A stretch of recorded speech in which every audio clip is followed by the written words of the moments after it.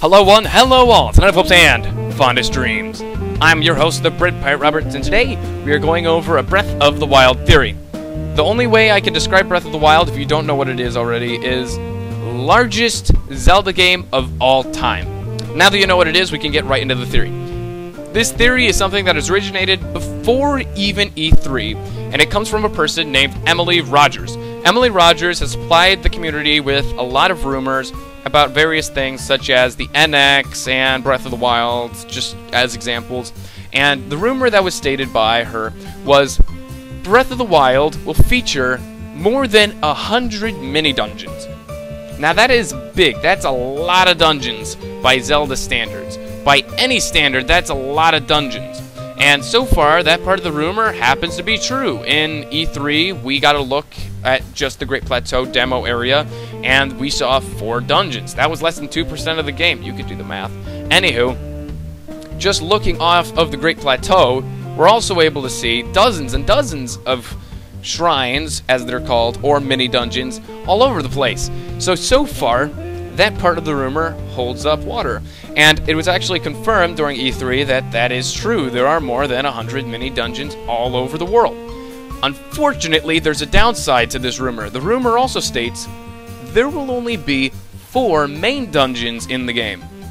Now, main dungeons are staple to the Zelda franchise. We've always had them, and the least amount of dungeons we've had in any game was in Majora's Mask.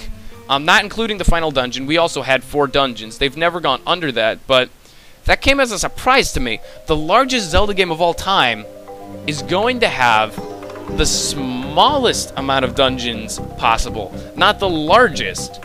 Of course, that's not including mini dungeons, but dungeons usually are more numerous than that. I believe there's actually been 19 dungeons in one Zelda game. Don't quote me on that, I'm probably wrong, but that's aside the point.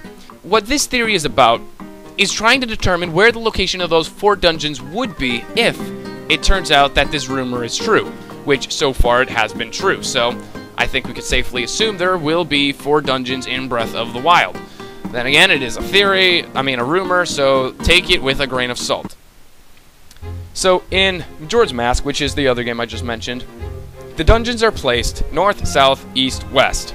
And not in that necessary order, but they're placed in that area. They're placed in those areas. I believe in Breath of the Wild they'll do the same thing, just instead of north, south, east, west, it'll be in the corners of the map. So top left corner, top right corner, bottom left corner, bottom right corner. And that is where the areas of the temples is going to be.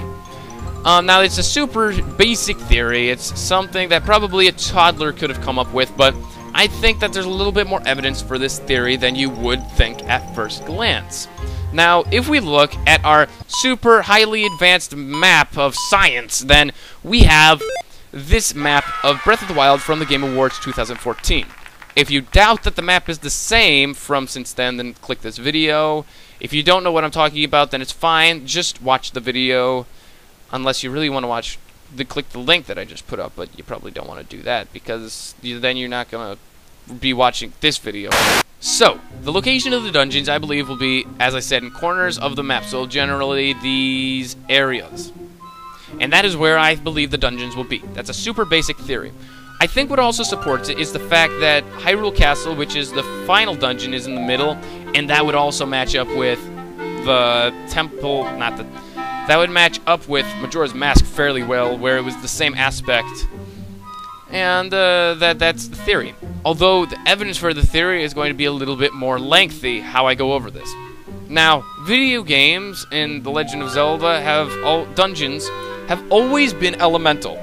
They've always had some elemental aspect to them. So, for instance, there's been forest temples, there have been fire temples, there have been water temples, and stuff like that. And temples have been based off of aspects and things we find in nature, religion, etc. That's been true since the original Legend of Zelda. And this game, I believe, will be no different.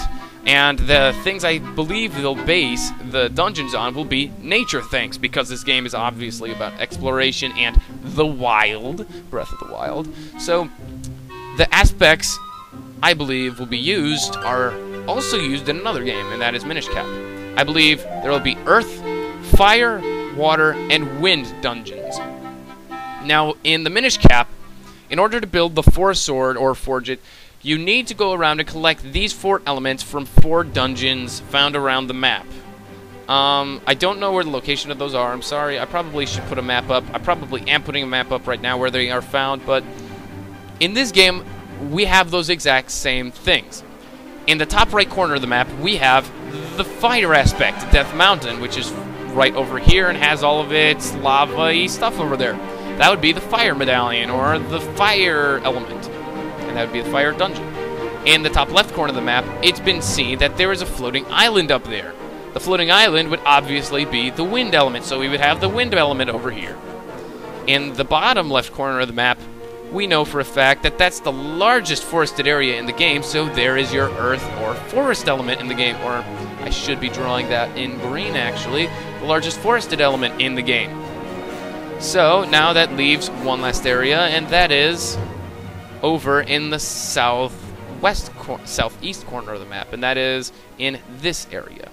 Now that would, by process of elimination, be the water element. But unfortunately, we aren't able to see that area from Breath of the Wild footage that we have so far. Because there's a mountain range over here that kind of obscures the view of this area. Although from the map, we are able to determine that this area is one of the most watery areas in the game, and it also happens to have the largest island in the game. Now, there's other islands, for instance, actually, in Lake Healy right there, there's an island. I believe that will be an island. There. All those areas will be their own little islands in the game. But this is the largest. This is the King Bulblin of the islands. So it would make sense that you put the temple or dungeon on the largest watery area of the game. And that would be the island. So the theory, as I stated before, will be the dungeons will be located in the 4 corners of the map, with the final dungeon being right there. Now, the pillars that we see in Breath of the Wild are actually 4. We have, I think, one there. We have one there. I don't know for a fact, but I think they're in that general area. That's where the pillars are that are putting the Hyrule Castle in its kind of, I don't know, energy bubble it's in right now. So it also makes sense that we have 4 dungeons in those 4 general areas. And then, of course, we have all of our mini dungeons everywhere. We have them, like, all over the place, like, just everywhere. So, in case you think that there is a lack of dungeons, don't worry. We have plenty more where that came from, and they're called shrines. Thank you for watching this video. If you enjoyed it, I'm going to be doing more theories about various things, such as where is the Master Sword hidden, where will be the Lost Woods, how are we going to unlock Hyrule Castle, and who is the old man? Other theories such as that I'll be going over. I'm going to do some speculation, discussion. I've always wanted to do a live stream. I doubt I'll get to that, but if I do, then you'll know where to find it. And until next time, I'm your host, the Bread Pirate Roberts. See ya! Some are saying he's reminiscent of the old man from the original Legend of Zelda who gave you the wooden sword, uttering the famous line, "It's dangerous to go alone, take this." However, we are entirely convinced that he is none other than the John Cena!